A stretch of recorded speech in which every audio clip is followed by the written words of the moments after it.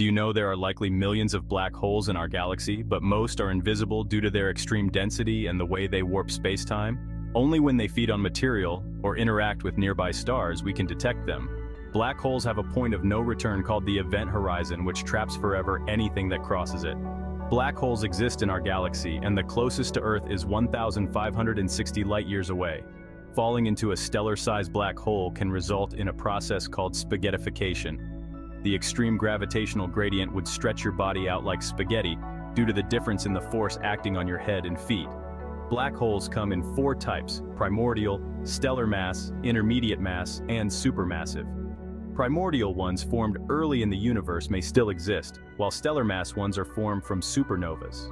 Intermediate mass black holes are rare, and supermassive ones are at galaxy centers. Finally, scientists have captured the first images of black holes, including M87 and Sagittarius A.